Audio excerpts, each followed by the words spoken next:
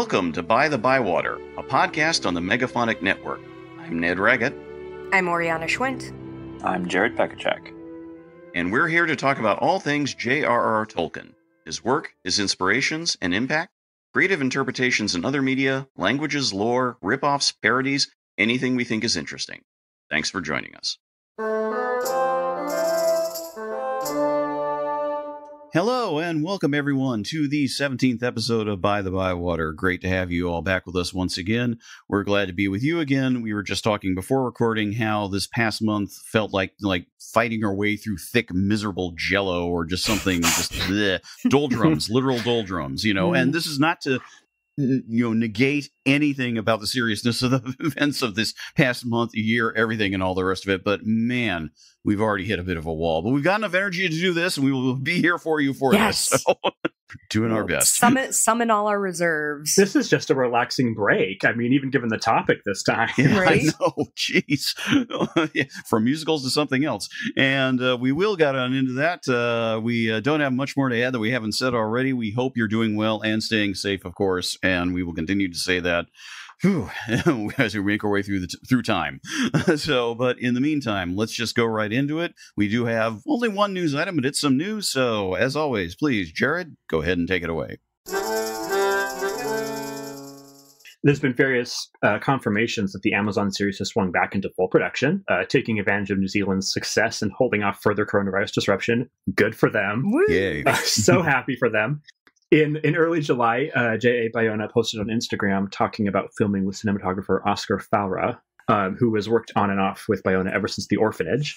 Meantime, while there was no official presentation at San Diego Comic-Con's online incarnation this year, various members of the OneRing.net presented on a panel along with Tolkien scholar John Garth.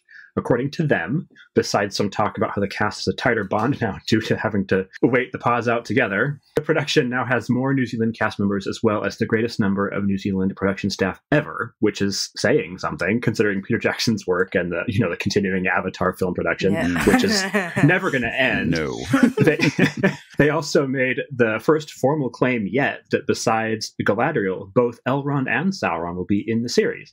Although, who exactly is playing the latter two characters, as is the case with every cast member except her as Galadriel. Morvith Clark. Morvith Clark. Morvith Clark. Except her, we don't know.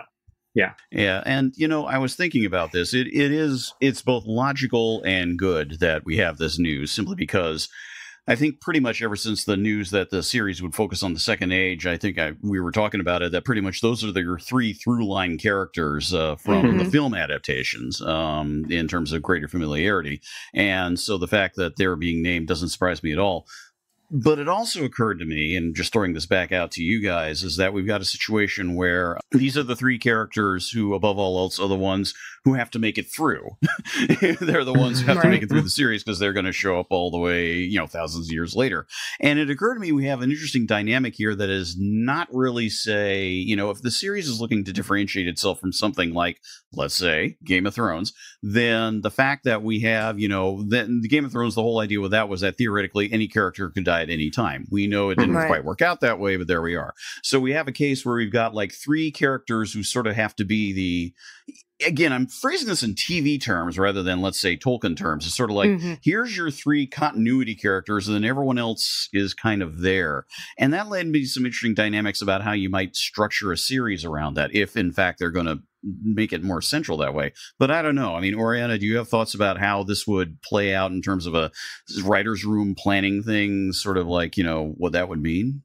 I guess it is nice to have certain characters that are, I guess, sort of your tent poles. I will say, and I don't want to give the impression that I have ever worked in a writer's room to anyone listening. I would love to, but I have not actually done that yet. So don't think I have too much special insight here. It is nice to have that as a structural.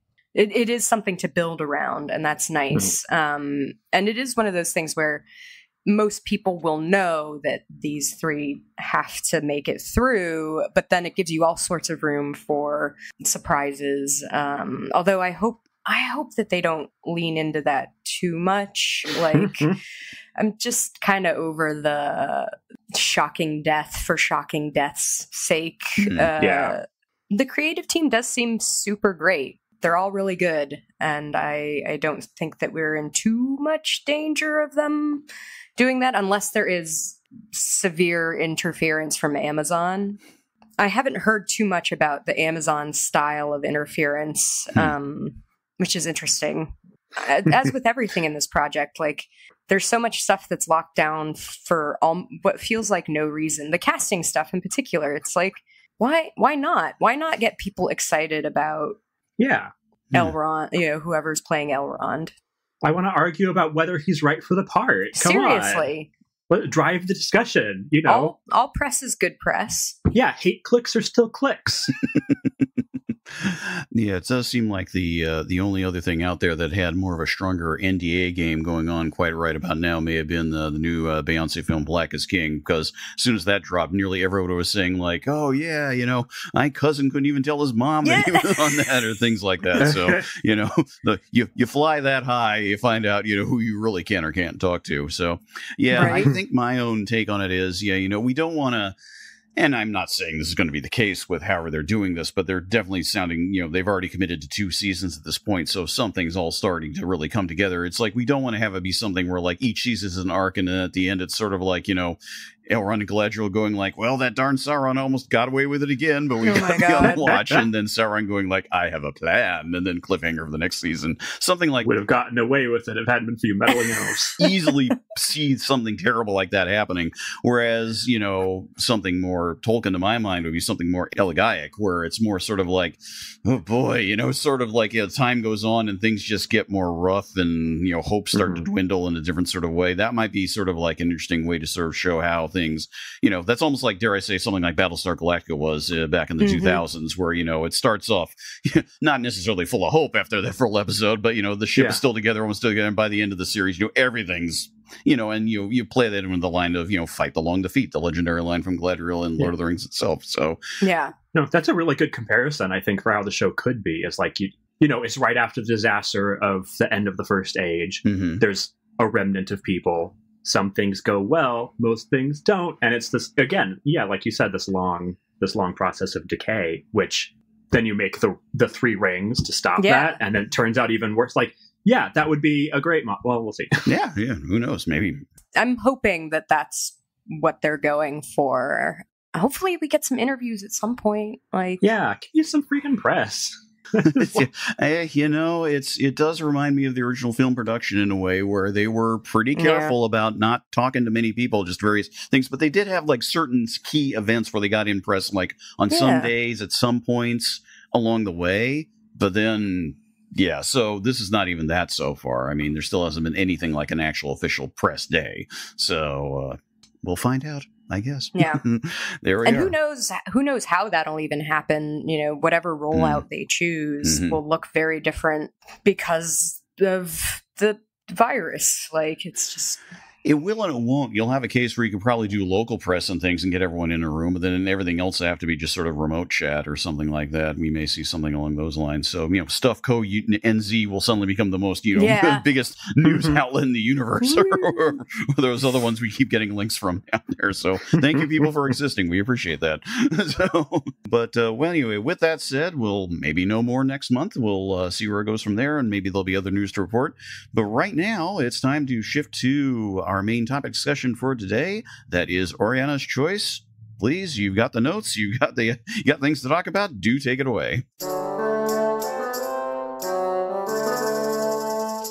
The Second Age is a good segue into our topic of imperialism in the works of Tolkien. God, I'm so excited. This is like, I think I said this before, and we have touched on this topic. I don't know if our listeners are quite diehard enough to have been with us from the beginning, but in episode 7, we touched on this when we were talking about Gone, Gone, which sounds like an action movie every time I say it.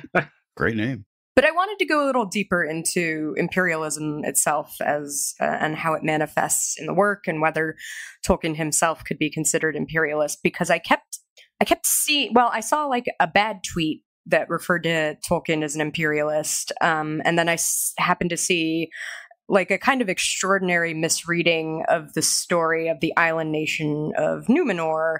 And as I was kind of looking around the internet for serious scholarship, I came across some other really, really awful takes that were not serious scholarship, but just kind of exist. And we won't be linking to them because one of them in particular was like written by a 17-year-old boy who I think had just been introduced. It might even be a troll. We talked about this in the Slack, and it feels written as though it was explicitly written in order to garner a negative reaction. You know, I've also seen whatever. A lot of these bad takes are clearly written by younger people. You know, I saw someone saying that because Tolkien like lived in Imperial Britain, he had no choice but to be an imperialist.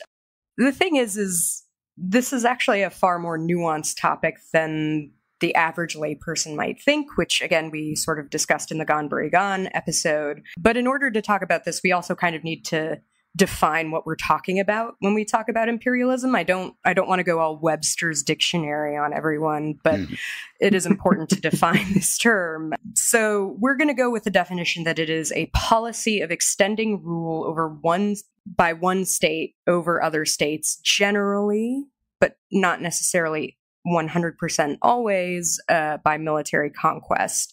Modern imperialism often appears hand in hand with colonialism, which is generally where people from one state or nation create settlements in and economically exploit another autonomous state or nation.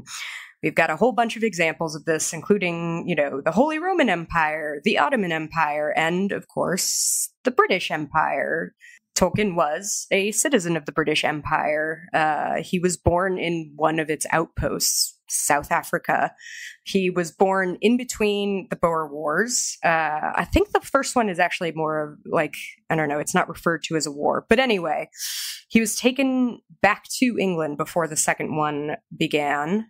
So we can't help where we're born or where our parents schlep us around the globe, but these factors often play large roles in how we learn to see the world around us. It's just, you can't really not view the world in a certain way if you are raised in it. It's sort of like the David Foster Wallace "This is Water" speech, which he has some problems, but it's a very good speech. Was Tolkien himself an imperialist? I don't think anyone can reasonably make that claim, but he does in his work, it seems, to see imperialism as a sort of inevitable consequence of consolidation of power by the state, which I think comes from his view of government in general. He was certainly a social conservative, and at some point we'll have to talk about the effect of the Catholic Church on our buddy Ronald. But he was not really a fan of government in general, certainly not centralized government, which you would think would make him more of a libertarian, but he described himself in later years as a sort of cheerful anarchist. He hated war and industrialization, which are two of the key components of modern imperialism. Now, what about his work? There is quite a bit of imperialism in both The Lord of the Rings and related works. It's a pretty big theme that runs throughout the entire history of Middle-earth. But some of it, in fact, a lot of it, remains consigned to the appendices and, you know, the sort of historical works that not everyone, that frankly most people who read The Lord of the Rings are not going to read.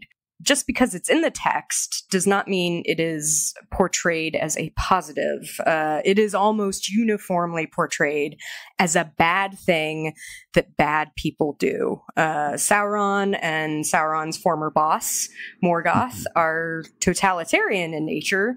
Their desire is not just to subjugate all the peoples of Middle-earth, but to dominate their individual wills. You know, they want to rule over an empire of slaves. And the key word here is empire. They will expand their authority via imperialism. Sauron and Morgoth are gods, basically. But empires of men are just as big a feature in the history of Middle-earth, but they are also pretty much uniformly portrayed as it's a bad idea. Imperialism, don't do it, is sort of the message. But the sort of more thorough explanation of these empires of men and the history of these empires, specifically that of Númenor, which we'll talk a whole bunch about in a minute, a lot of this is not found within the text of The Lord of the Rings itself, and it's only sort of referred to. My first question for you guys is, what do you make of that choice? The choice to leave it out? The choice to essentially leave that as like, if you want to know more, please see these appendices. Please see like this book that hasn't been published yet, aka the Silmarillion. Well, I mean, I think it is there as background radiation because almost all, if not all, of the story takes place in the remnants of an ancient empire. Yeah. So they're always talking about the men of Westerness, the men of Númenor, that kind of thing.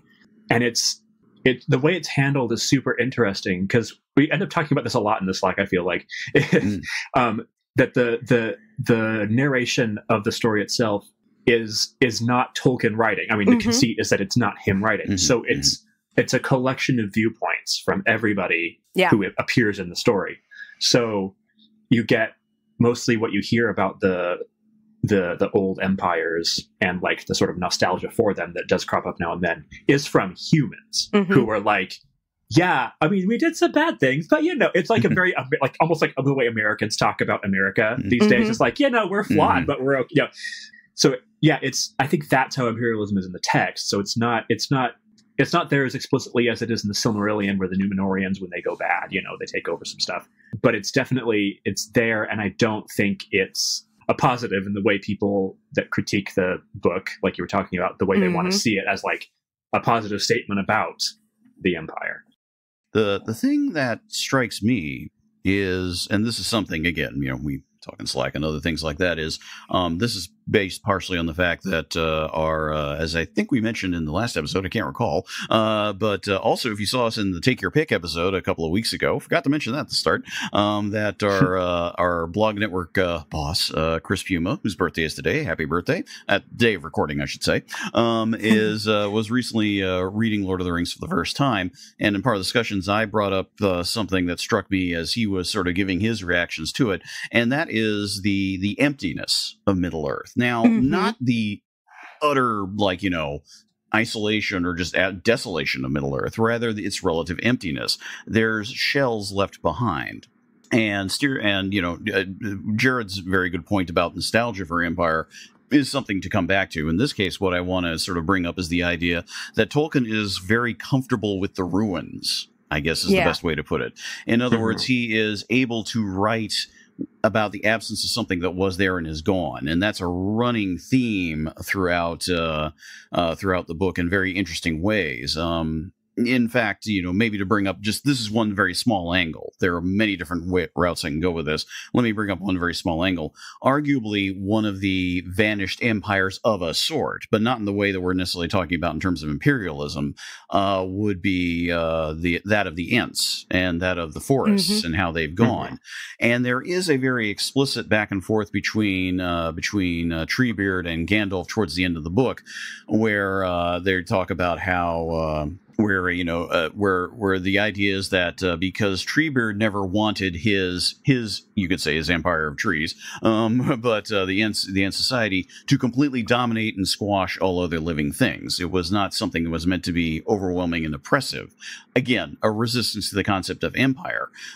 Instead, there is the sense, however, of loss of things that no longer were, the brown lands, other things like that, and just these little absences along the way. And this sense of comfort with fallen empires, with detailing what is a mindset like, who are people that come after this point, this perceived point of past glory. What do you do? It's very interesting that Tolkien writes this. Again, we want to be careful with biographical and historical things intersecting too much. But the fact that he is writing stuff like this in the 30s and 40s, when the British Empire itself was still theoretically a thing, but you can almost sense that, the wave is coming.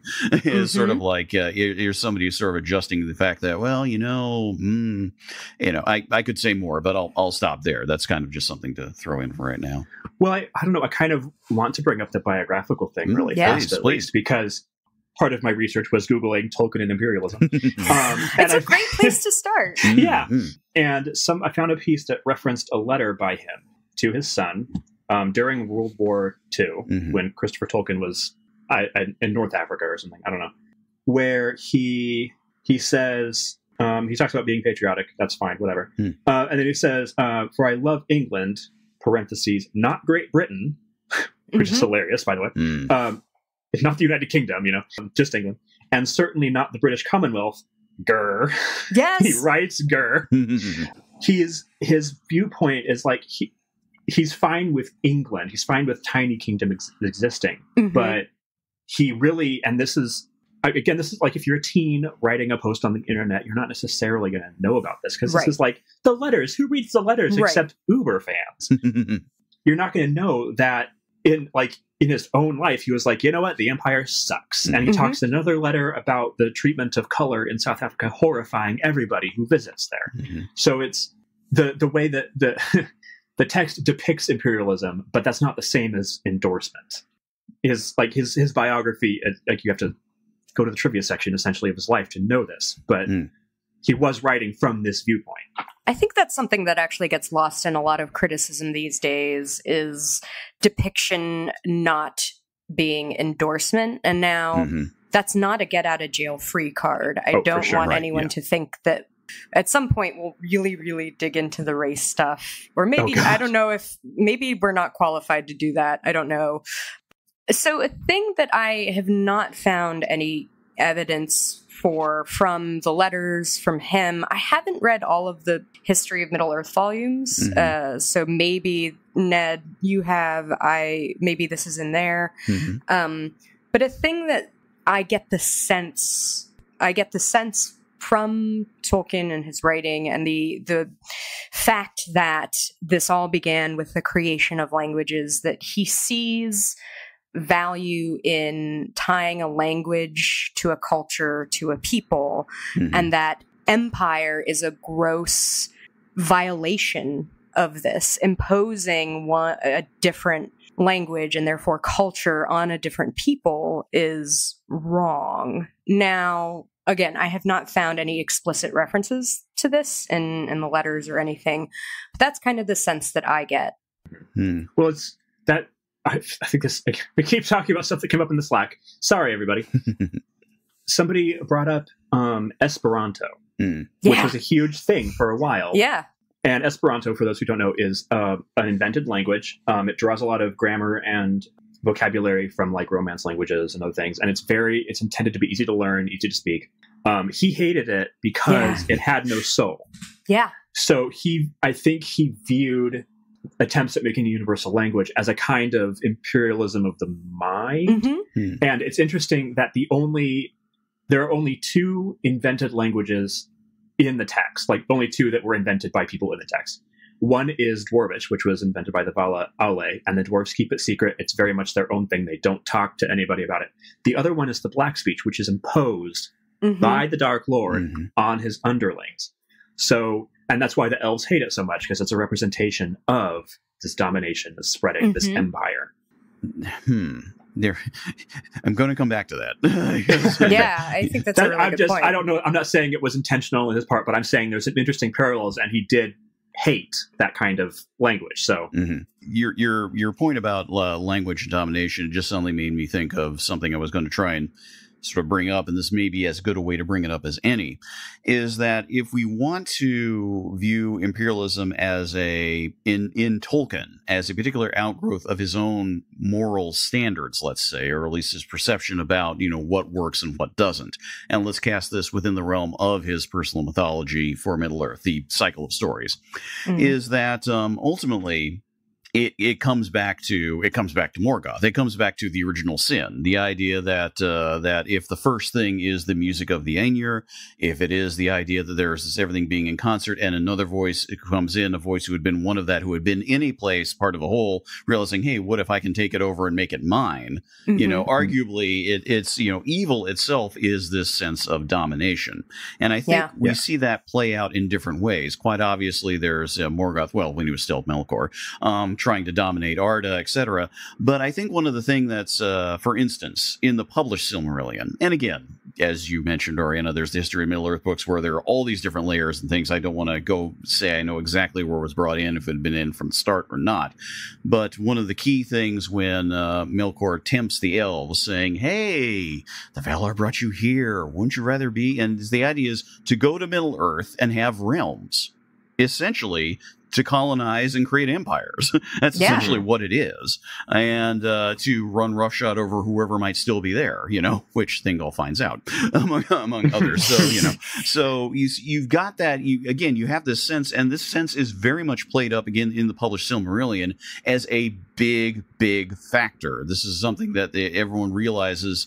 I shouldn't say realizes, but you know, Feanor and the others persuade him and says, why don't we go and do this? Why can't we do this? Galadriel in the published text, the idea is that she's inflamed with the desire to have a realm of her own in Middle-earth. Again, realms, empires, domination, and this is seen as a big stupid thing to do. and so building on that point, and maybe looping it back to Númenor as the example of men in this is something Oriana mentioned episode 7 that we did as a good sort of callback to some of the initial ideas. I want to recommend episode 4, our one on Aldarion and Arendis, because that's the story, and this is much later now in Tolkien's work on the subject, so this is towards I remember right, he wrote it in the 50s or 60s, I think 60s. So again, towards the end of his life, where he explicitly brings in the middle of the small, quiet, fierce domestic drama that is Aldarion and Arendis, the larger substructure of the worries about empire. And I won't restate what's in that episode over again, but Aldarion's father, the king of Númenor, is presented with a choice from the Elvish king, Gil-galad, basically saying, hey, we need help over here. There's something emerging on the horizon. We don't quite know what it is, but it's a really bad thing. It happens to be Sauron.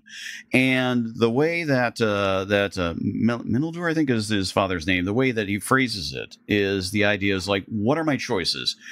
I can either keep our peaceful nation here on our island in splendid isolation as is, even though we could be swamped by invaders, or we'll fight back against it. And he says, it pretty much phrases the inevitable end result is we are a conquering power and will kill innocents.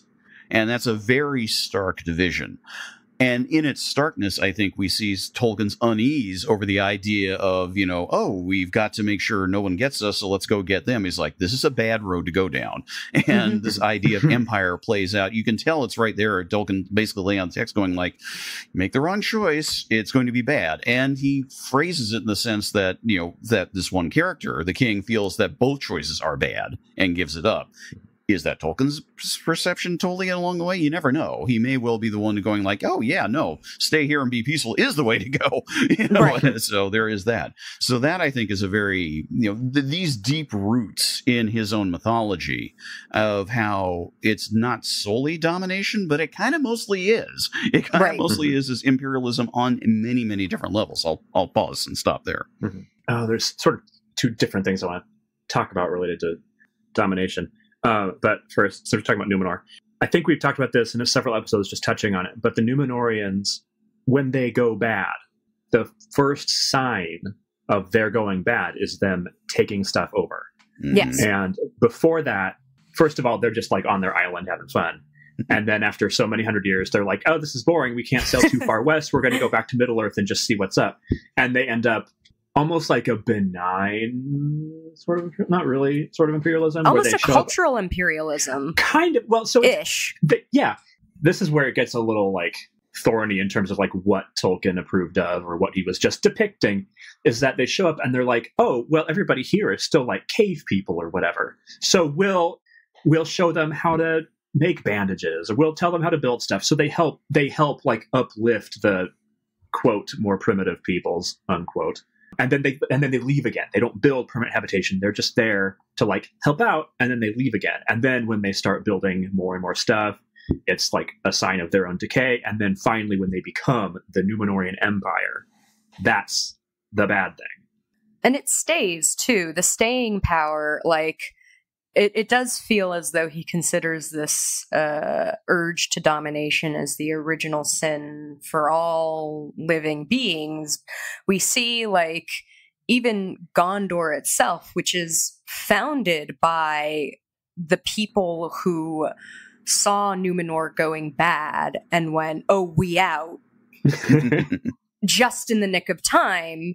And even they, so one of the havens that Númenor established is Umbar, and you read about this only very kind of briefly in The Lord of the Rings itself. You hear about the Corsairs of Umbar. You don't get a whole lot of history. It's controlled by the Haradrim at the time. It was originally founded as a haven by the Númenorians, and as time went on, they sort of created it, like turned it into a fortress and whatnot. Anyway, so Umbar is where the last king of Númenor landed and received the submission of Sauron, and that was where the last king of Númenor brought Sauron back to the island of Númenor, and that didn't go well. It ended in the complete destruction of the island and all the people on it. But, you know, there were some sort of evil Númenorians that had stayed in Umbar at the time, and so they escaped the destruction of the island, and they built a tribute, like a monument to this event. And now it wasn't a statue of the last king of Númenor, but it was a monument to this moment. And Gondor eventually takes over Umbar, and they leave that up. This ended up being a really bad thing, but even they were like, yeah, no, this rules. We love it. Yeah, like this is where men defeated. This is awesome. Yeah. Gondor itself goes on to do an oopsie. Yeah, to do an imperialism by on a number of, like, just a number of different imperialisms happen from Gondor. The one that is most notable, perhaps, and that again we have touched on, is granting Rohan land that does not belong to them and that already has other people living in it. Mm-hmm. It's not great.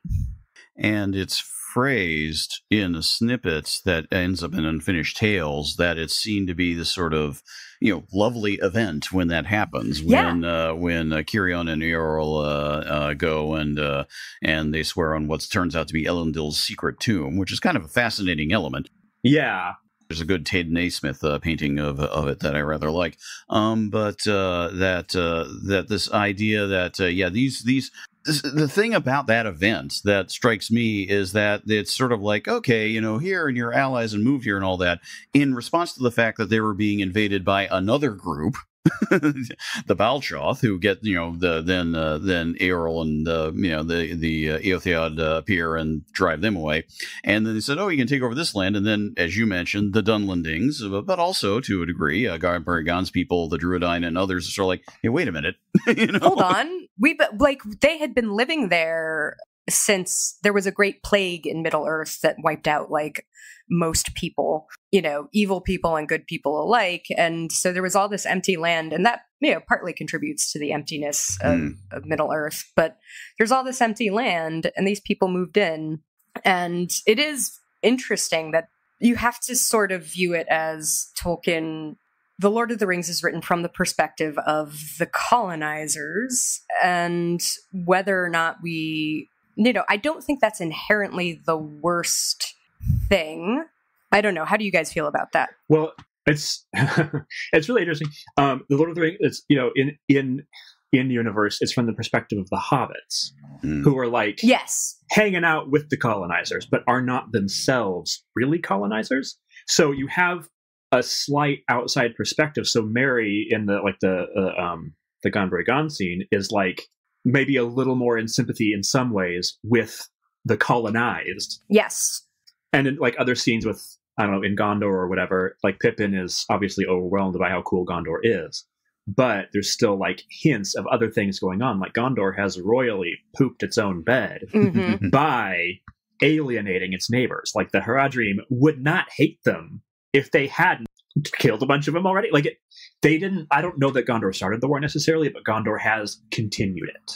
Right. And in the beginning in Gondor's beginning, like it didn't have to go this way. It didn't. And I don't like it is true. Like I don't think the message is that it was like, oh, Gondor is correct here. Like Gondor, I the seeds of destruction, like they're always planting the seeds of their own troubles, let's say. And they even, like, various Gondorian characters have different perspectives on what this country can mean. Yeah. Like Boromir is like, Gondor.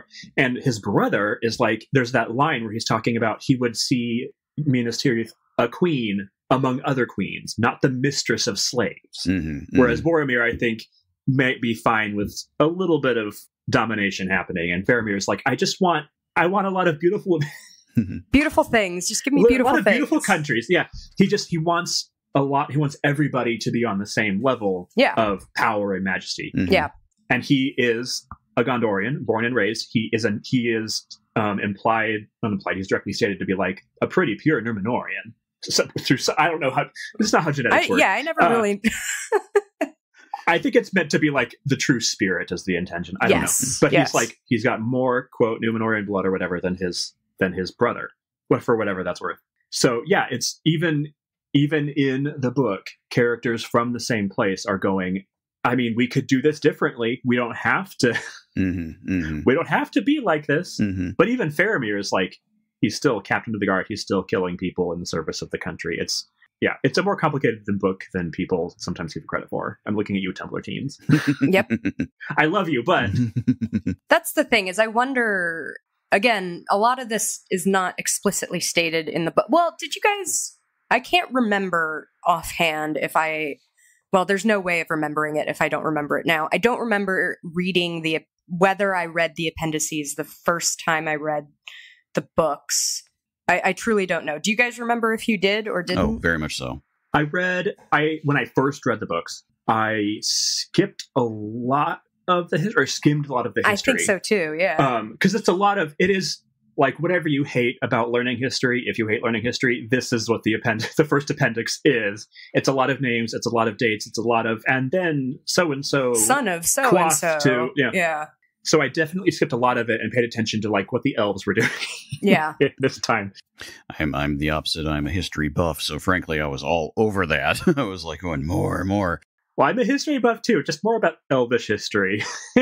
I need it in a different format because it's very much written like Appendix A is very much, it feels like Genesis or it's a very dry chronicle sort of tone. What is not Exodus? No, what's the one with all the where it's just like a list of so-and-so begat so-and-so begat so, like that's all over the place. It's part of Genesis. A lot of but Numbers in Deuteronomy are like that a lot. That's what I'm thinking of. The thing that's sort of interesting to me about Gondor, or one of the things that's interesting to me about Gondor, and this almost verges into about George R. R. Martin wondering about what the tax policy is, but on a more grounded, interesting level is that as a polity, let's say, as a nation state, it's vague, and that may sound flippant, but it's not. It is something that I think Tolkien is trying to do some sort of direct compare and contrast to a degree. It is not a militarized empire.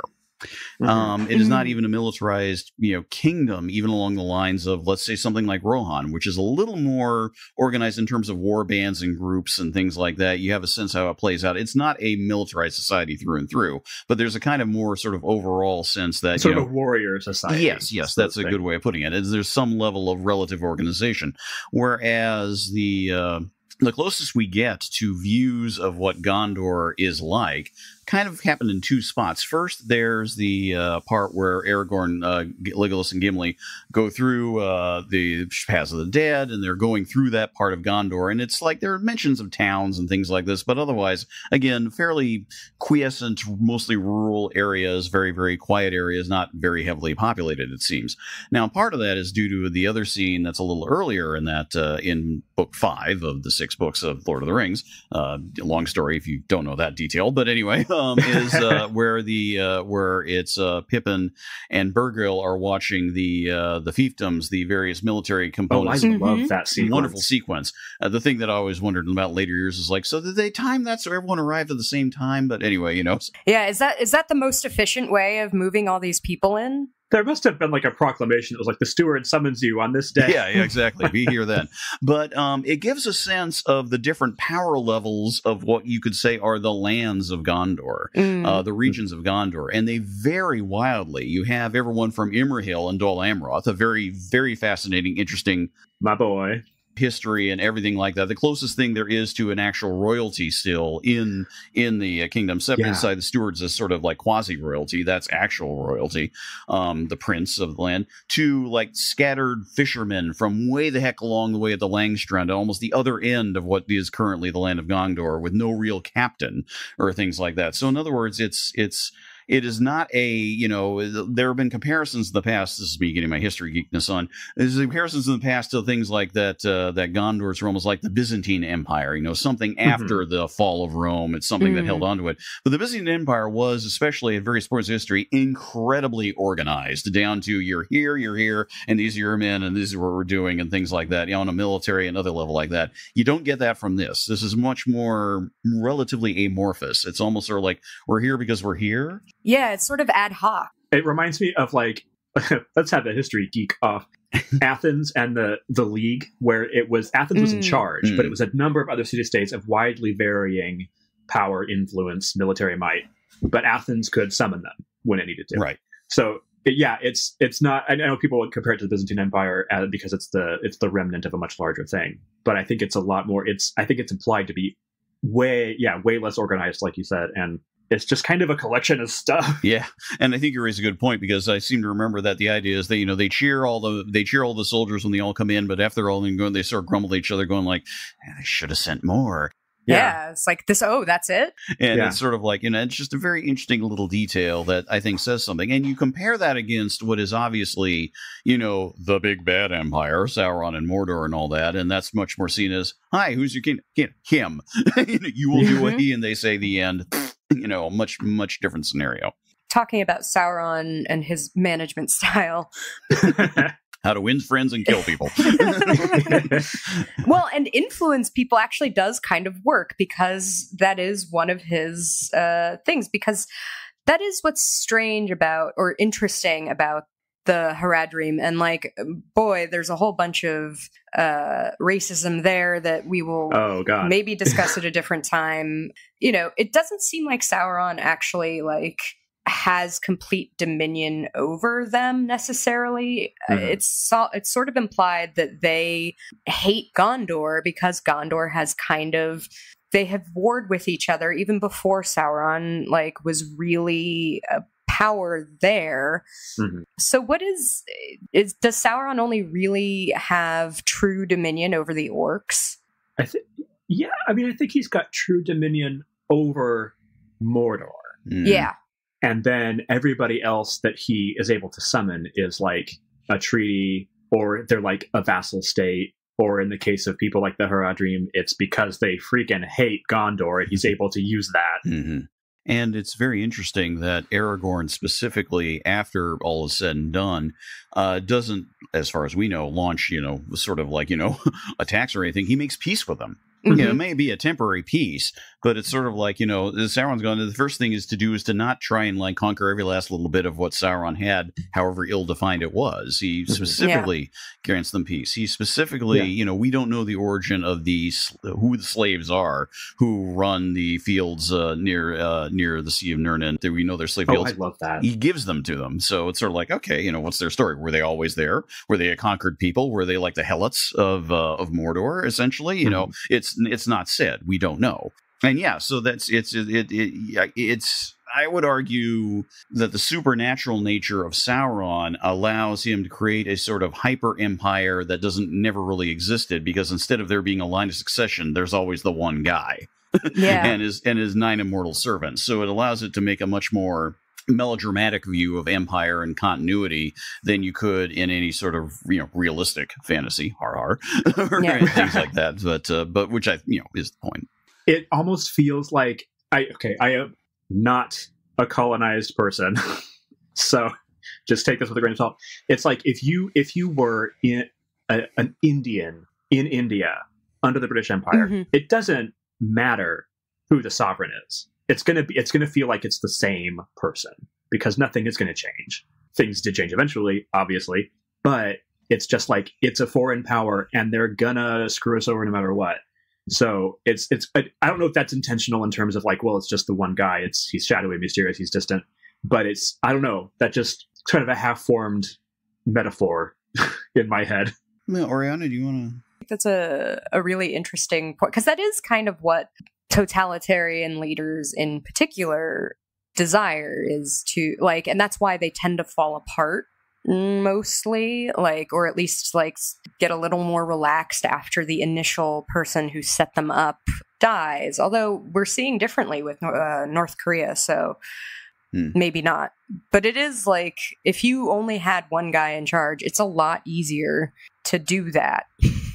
And we have examples in both, if we're talking about the kingdoms of men, we have examples in both Númenor and Gondor of, factions and families essentially reacting against each other. There's the kin strife. That's the big civil war of Gondor's history, which is really fascinating. And who knows if the TV series would ever get to that, but that would mean a really long series, I think. Let's just do the history of Gondor. But that's as close as Tolkien gets to, I don't want to say Game of Thrones, but more like a War of the Roses. And that ties into all sorts of other interesting factors too, including, dare I say, purity of blood, because the idea there that it is. Oh, that's a whole thing. So there's that factor as well. But we do get a sense of generational conflict between great lords, essentially, that echoes down over time. It's not just the one big initial war. It continues to echo down.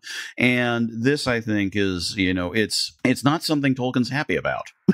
I would argue. Every example of something like this is gone. I think it's interesting that he barely spends any time in those appendices, as you mentioned, and certainly in any sort of supplemental writing, about Gondor triumphant. Gondor is a triumphant mini empire of its own. Yeah. You get details that there were stretches where they were like, okay, they conquered all this and then they did all that and they did all the rest of it. You get some names, but you don't get any details. You could argue part of that is sort of like, hey, if you win, you win. What's the story? Right. But, tying into also points that Oriana particularly has brought up before, how, military glory is not really Tolkien's focus anyway. Right. And it's more interesting to see how he accounts for decline. So you could argue that, to tie it back to, I think, to your point, in depicting imperialism, in depicting empire, again, he's not interested in the rise, he's interested in the fall. He's interested in the collapses, he's interested in the fractures. And I think that explains why he wasn't able to, like, write a sequel to The Lord of the Rings. He came up with an idea and he's like, what's the point? They've won. Maybe something far in the future, but, he couldn't do it. Even that sequel was going to be about Gondor starting to decay in a new way, wasn't it? Yes. Yeah. So, yeah. I wonder if that's a consequence of this sense that I get that he seems to see empire, imperialism and empire building as just a thing that man can't help but attempt to do once they've achieved enough power and stability. And because it is inevitable, it is not all that interesting to see what led to the formation. Like, the motives to him, it seems, are all one and the same. Whereas the decline, you've got all sorts of options. Like, yeah, and the appendices go into so many, like Arnor fracturing into 3 different kingdoms. There's this whole thing about that, and yeah, so many options. Right. Yeah. Just sort of things collapsing, societies moving in some cases. I mean, the whole idea of the Rohirrim, and then they were the Eotheatas. That before that, they were over in Rovanian, and they're like bits and pieces of things that lasted for a while and then never reoccurred, or things like that. It's sort of Oriana sort of touched on this, I believe, but the idea that is something small. So a small society seems okay with Tolkien. An empire does not. Mm-hmm. England is fine, the UK is not. Yeah, exactly. Yeah. The reunited kingdom is a thing in Middle-earth because, arguably, it's because it's personal in a weird way, because the idea is that, Aragorn wants to marry the love of his life. And what does the father-in-law say?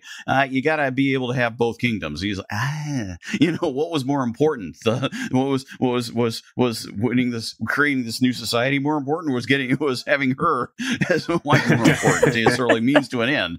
And in a weird way, that actually is now that I think about it, a bizarre and interesting parallel to the Aldarian and Arendis story all the way back, because there's a case where, empire is not driven by that story. That's not a factor in that personal relationship, but it's more like an outgrowth of something, going against, it's on small things turn bigger instances. I mean, there's, more could go on. This is half formed. It's a synecdoche, really. It's almost, I don't know, this is not relevant to imperialism, but it does remind me of, in the Silmarillion, Thingol asking Beren for the Silmaril as the price of Luthien's hand. It's like, you got to give me something impossible, and then you can have my daughter. Yeah. Right. And Aragorn does it. Yeah, he's like, okay, fine. Yeah, which is like kind of gross if we're talking about like reconquering an old empire. But I think the thing, though, coming back to the question of emptiness, is that this would have functioned much more differently. And I think other fantasy series in particular, but you could also argue just historical novel series, do this differently as well, because they, you talk about, lands teeming with great cities or things like that, where there's much more of a sense of a fully developed society. The perverse advantage here, and in a weird way, not that this is a new world scenario, it's not, but it's an emptied world. It's sort of like, there's enough of a blank slate now that you can just put in a kingdom. I mean, the whole idea of reestablishing Arnor is sort of like, great, there's like one town. Yeah, there's like Anuminas and Fornost, and that's it. Yeah. It's sort of like, okay, you want it if you want to claim it. You got to rebuild it. Move on in. Yeah. So, which is convenient because it avoids the question. It's a way for Tolkien arguably to showcase a good imperialism, you could say, because in a perverse sense, and that's sort of like, oh, it wasn't causing anyone any trouble, which is like, well, okay.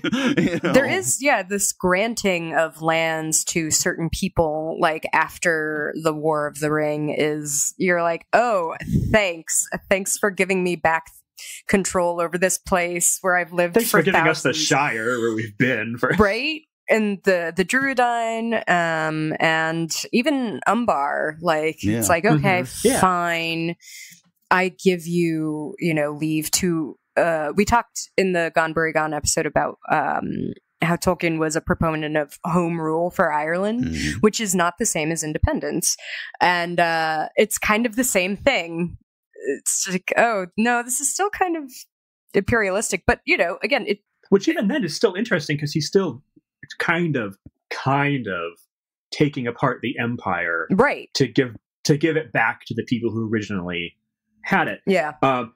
Not fully. It's, again, like you said, it's very much like a home rule for Ireland kind of thing, but it's still very interesting, especially in the context of the time he was writing, where like, right. When did the British Raj ended in 47? Yeah, Lord of the Rings came out, I think, after that, but he would have been writing around the time that the empire was collapsing.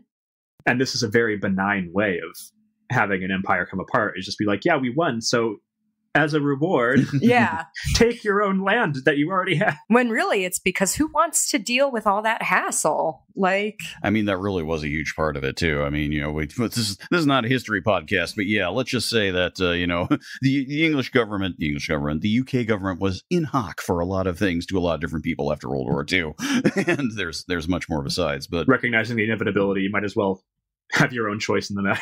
I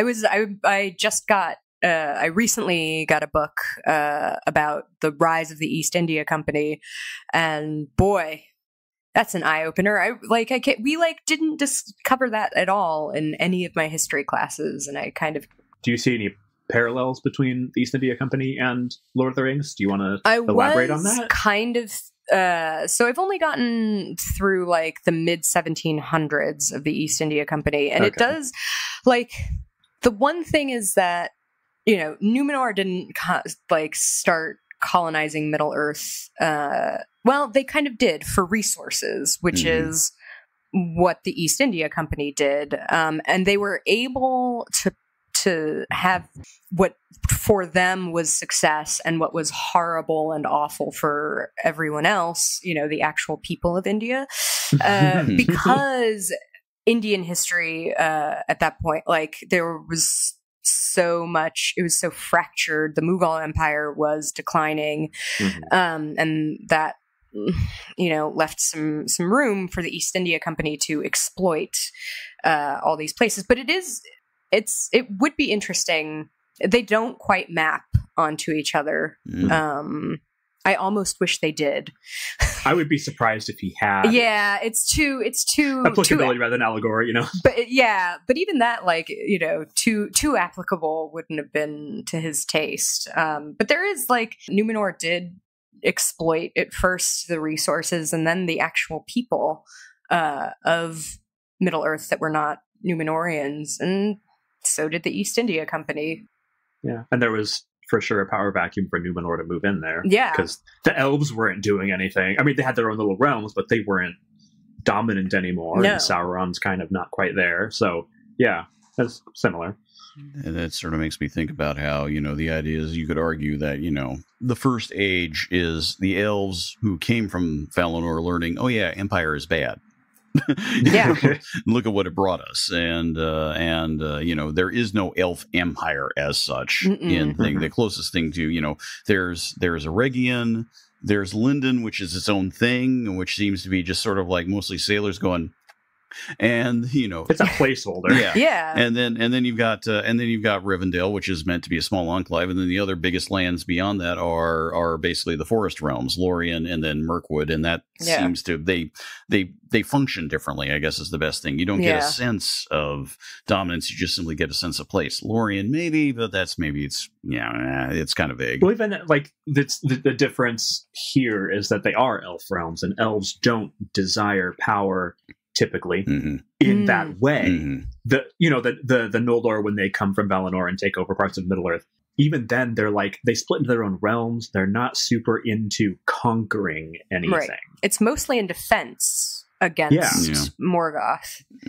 Like the biggest, most powerful elf realm in Silmarillion is Doriath, which is totally fenced off from anything else because of Morgoth encroaching on everything. Right. And again, we see the language element in there too. Thingol forbids the speaking of any of the high elvish tongues. He wants. I've always loved that detail. Yeah. Just apropos of nothing. That's just my little. Just a very interesting fact. So all of this is to sort of say that. I see calls to completely jettison the works of Tolkien from the canon. Yeah, from the canon or from, people shouldn't read these books. And again, that's just the youth who are sort of overzealous and will probably come to a more nuanced understanding, hopefully. I mean, you grew out of it. I grew out of it. Yeah, I think that's a sort of necessary caveat. But I do think there's just a lot of really interesting stuff in here that we can go on about for several more episodes worth. We will, one of the other essential elements of imperialism is racism. You don't tend to see imperialism without colonialism, industrialization, or racism. So, for another time.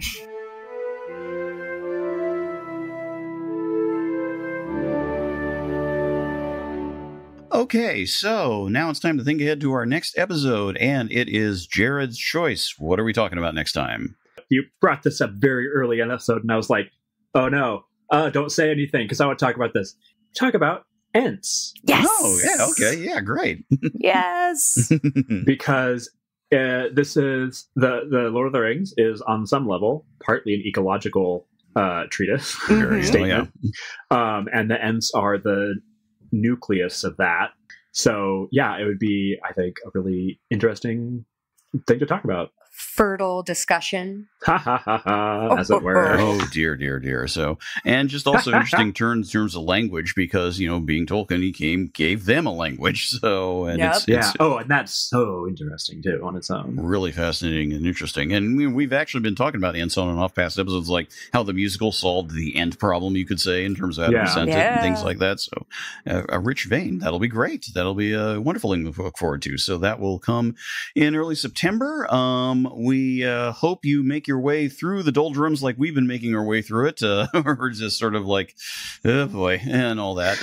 We do want to thank you again. We sort of mentioned it casually. If you had watched the Take Your Pick episode with us a couple of weeks ago, that was fun. Who knows if we'll do something like it again, but it was good to do. Look for us individually popping up on various Take Your Picks along the way. I'm sure things will happen. So, in fact, Jared, you were just on one yesterday, right? For 19th century novels. There you go. It was a fun discussion. All right, so check that out. So, we do read other things. So, we do occasionally. What? Other books? What? I don't get it. All right, so we just will wrap it up here. We'll talk to you all in a month's time. Looking forward to it. Until then, talk to you then.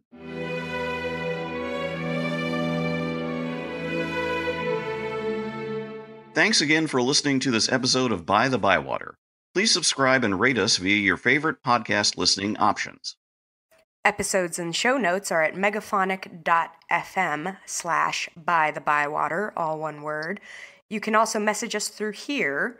Email us at bythebywater@megaphonic.fm or follow us on Twitter at By-The-Bywater. You can also follow us individually on Twitter and ask questions there. I'm at Vandroid Helsing. I'm at Schwinter, SCHWINDTER. And I'm Ned Raggett, 2 G's, 2 T's. By-The-Bywater is a proud member of Megaphonic Podcast Network. Find all our fancy little shows at megaphonic.fm. We hope you join us again next time. Until then, Namarie.